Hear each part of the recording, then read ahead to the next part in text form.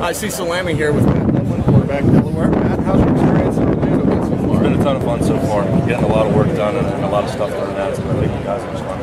What about that Monday practice in the ballroom? Have you ever practiced in a hotel room before? Yeah, but not quite that intense. There were guys fighting each other. A couple whiteouts got upended, so it was a lot of fun. I'm happy to be outside. Now, people see the Delaware helmet. They're reminded of Joe Flacco. Has Joe ever reached out to you about what it'll be like at the next level? I've talked to Joe a couple times, never about football. He's just a funny guy, kind of quiet and likes to practice. So he's a good guy to talk to. What do you think is your single best attribute on the football field? I think hard work. There's no substitute for hard work. Anytime you can outwork the other guy, I think you can be successful. How is it working under center for you at this All-Star game? Something that you weren't really used to in college. I had 3 years at Penn State, so I think I am used to it. Obviously, the last 2 years haven't been under center too much, but every day at practice in Delaware, start by getting under center and taking snaps. So it really hasn't been too bad for me.